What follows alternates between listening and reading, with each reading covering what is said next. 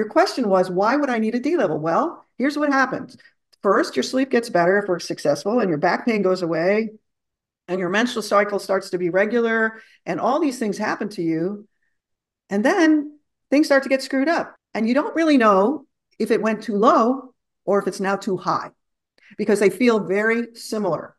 That means over time, the next step is, okay, these three things have come back. Let's do your D level and see where it is. And I want you to remember what it feels like. I'll use myself as an example. For the last 3 years or so, when my D falls from 63 to 58, I start to get a visual aura of migraine. I get this weird flickery thing that's like a quintessential textbook visual aura of migraine. And then I start to get a little headache after it. It's not terrible. In the background, I knew I had migraine, but the weird thing is my brain still knows the difference between 63 and 58, which is mind-boggling for me. Okay. Now, that doesn't mean that every single person needs to have a D level of 65. It means that I still tell people, look, if your body says X and it's different than what I tell you happened in 8,000 other people, your body is always right. Okay. So let's think about it in the proper way, which is these are the observation in all these other people. That doesn't necessarily mean that's going to be the case for you. But the fascinating part for me has been that this observation has been relatively constant throughout. Okay. Now, there are other modifiers that you need to know about, but the reason why you need that is to say, okay, well, I just found out that my D level went to 85. And then you write down what the symptoms were that came back. Because then the next thing you do is to say, okay, now I have two data points. These are the symptoms I had when my D was too low. These are the symptoms that came right back when my D was too high. So then you actually have a level to go to reassure yourself that what I should do now is to go up or go down. And so then if things get wonky again, and if we test that marker and it's within range, so then we can actually sort of consider that maybe it's probably not vitamin D and then consider other factors. So that Yeah, makes a lot of sense. I had this ridiculously medicine-based fantasy that D was the thing that was deficient, and you're just going to give vitamin D. And keep in mind that I believe that even one hormones don't fix people. Sleep fixes people. Sleep is extraordinarily complicated. And what you're doing is you're repairing every single organ in your body. That is extremely complicated.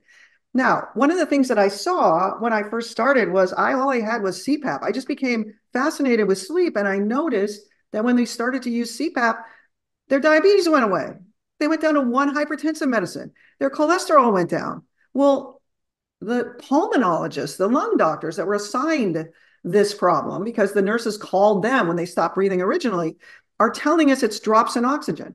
None of my patients had drops in oxygen. It's not that. It's staying in these deeper restorative phases of sleep. The complexity of what is happening throughout your body when you get into those phases is truly overwhelming. You're really mentioning all of it. Now, if you start with that as your final goal, one, I believe that sleep is a better doctor than any doctor. In fact, doctors are trained to put a Band-Aid on a thing that went wrong. Right. The body is designed to keep anything from going wrong. That's miraculous. That means when I'm approaching it from that way, every time a person comes in with something going wrong, their sleep should be addressed. That means when I start to do these studies and the CPAP is not needed because they don't have apnea, and these are all young, healthy people, they're probably at the beginning of this. And everything about this is the brain. That means I start to look for the brain. And then I start wondering, well, what's happening in this part of the brain stem where those D receptors are? Why are these people not getting paralyzed correctly? That's really a neurologic problem. That's not an airway problem. So I'm thinking about it in a totally different way. And then I do D, and the D makes them better, everything I just told you. And then at the end of 2 years, after Walter and I published this article, everything falls apart. I'm like, whoa, I start to get this weird buttock pain.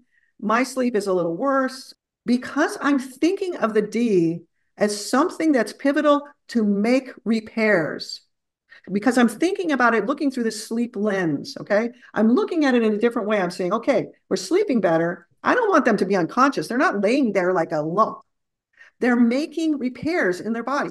That means they'll need more magnesium, more calcium. They're making these repairs. They will actually need all more of the B vitamins. They'll need more A and more E because every single one of those components that are pivotal for our cellular function, every single one of those, their need for them goes up.